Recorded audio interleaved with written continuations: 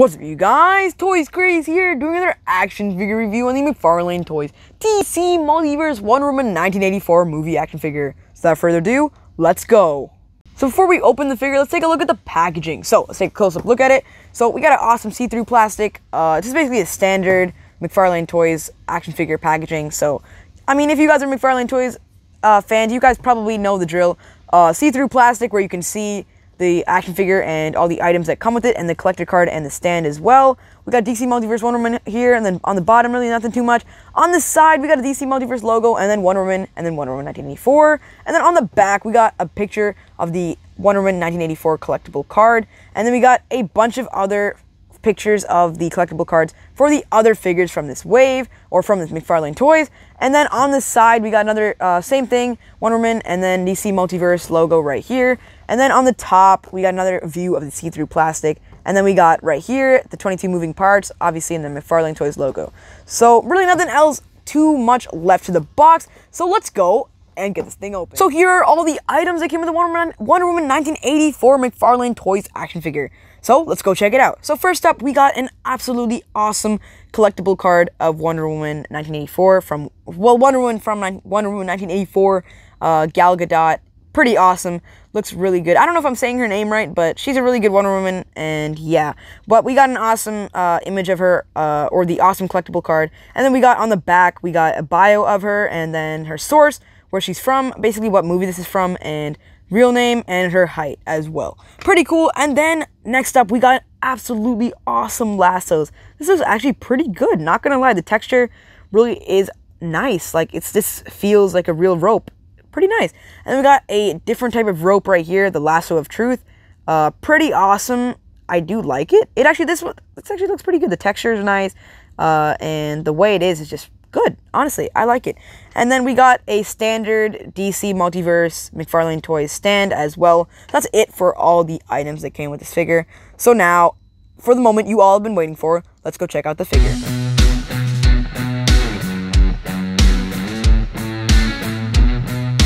And here we have it, the Wonder Woman 1984 McFarlane Toys action figure. Looking absolutely awesome.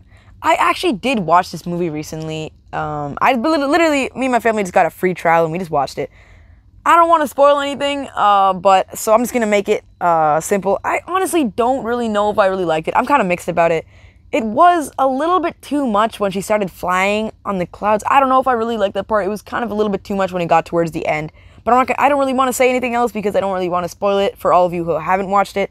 But I don't really know, like, it got to a point where it was a little bit too much in my opinion. But other than that, it was a great movie and I really did enjoy it. And yeah, I mean, it was a pretty good movie in general, but, you know, could have been a little bit better. But this figure looks awesome. So let's go and check it out. So right here, the hair looks good. The hair definitely looks good. Like the blend of the brown and like the type of white color looks really, really good on the hair. And then the head sculpt actually looks better than I thought it would. Actually, looks a lot like Gal Gadot. Again, sorry if I'm saying that wrong. But it really does look a lot like her, and it does really, really look good. And all this red paint, this shiny red paint that they used on the armor right here looks really, really good, like right here. And the shiny gold as well across the Wonder Woman action figure looks really, really good as well. And yeah, and also she does have like a type of hitch on her belt where you can attach like the lasso of truth right on. So we'll go check that out later, but anyways, it looks pretty awesome. If you guys do want a side-by-side comparison of the Wonder Woman 1984 McFarlane Toys action figure to the Wonder Woman 1984 from the movie, or what this figure was trying to portray, here you go. So, pretty nice, honestly. They did do a pretty good job with everything, and it does really look like her.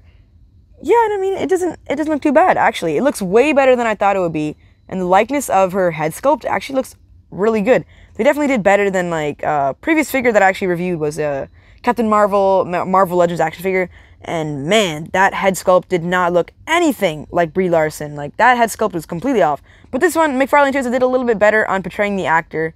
This looks a little bit like Gal Gadot. It looks more like her. And it just looks pretty good. The likeness is, it's getting there. Like, you can see it. You can see it though. It definitely looks like her a little bit. You know you know what I'm saying? Maybe not too much, but I think they did do pretty well with the likeness. But anyways, the armor, the paint job, this looks pretty good. I mean, is there any signs of wearing like anywhere? I don't know. I mean, yeah, everything, the boots look good, the feet look good. I mean, the hand looks good. I mean, the arms look good, and yeah, the head sculpt looks good. This figure actually looks pretty good. Like they did a good job with the paint job, and no signs of wearing like really anywhere, which is pretty surprising actually. There's actually a little bit of chafing or like type of paint coming off on the hand, but that's okay. I think it's all right. But that's basically it. This actually surpassed my expectations for this figure by a landslide. But yeah, I mean, I really am surprised a lot about this figure. Like, this is way better than I thought it would be. But now, let's go check out articulation. So let's start off with the head. So the head can't really look up too far because of the hair that's blocking it, but it can look down about that far and move all around as well, and a slight type of swivel right there as well. The arms can move outward about that far with the butterfly joints right there.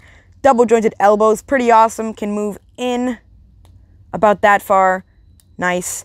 The hands move all around and can move in about that far and out about that far. Wonderful. And then let's see the torso. The torso moves all around and can crunch forward about that far and crunch back about that far. The double jointed knees move in about that far, and the legs or the feet move all around, and the toes move up and down as well. So that is it for articulation. Pretty awesome. And also, oh yeah, biceps move all around as well. So that is it for articulation. Pretty good in terms of articulation for this figure. And yeah, it looks pretty good. Not going to lie. It's looking pretty good so far. So now we're going to check out how these lassos fit on to her belt and how she holds this lasso. Let's go and check it out. So right here we got it, and let's just see. So let's just see this one, and we put it on our belt right here on this hitch right here, and look at that, looking absolutely awesome. Really cool how it looks. It just kind of adds that finishing touch to the figure. And now for this one, I think we just make her hold it like that, something like that. Okay, maybe. Yeah, I don't know if I really did that right. Okay, wait, maybe this part. Yeah. Okay. Well, I guess that looks good. I mean, I don't know about this one. I mean, the lasso looks all right. I think they did a pretty good job with it, but yeah. I mean, this lasso looks good, but I don't know so much about this one. They both look good though, but I feel like this one's a lot better. It just adds the finishing touch. But yeah, just in case you guys were wondering how she uses that lasso, there you go. So in the end, McFarlane Toys DC Multiverse Wonder Woman 1984 action figure was an amazing figure, and I really would recommend it to all of you DC Multiverse fans, all of you DC fans, all of you Justice League fans, all of you action figure fans, all of you guys. I would recommend this figure as it's a really good figure and probably the most affordable figure, probably the most affordable Wonder Woman figure you guys can get on the market that's actually good.